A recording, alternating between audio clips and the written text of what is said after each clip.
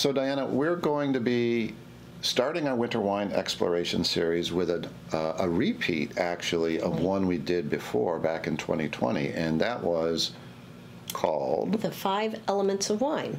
And those 5 elements are sweetness, acidity, alcohol, tannins, and body. And so we're going to find out just what each of those characteristics looks like in pairs of wine. So we'll have a wine that is very acidic and one that's not acidic, and how many wines in total will we have? In total, there'll be 12 wines, as well as a variety of other things you're going to taste, such as an apple, a little vodka. Okay, that's our alcohol, I assume. Yeah. Okay. Yes.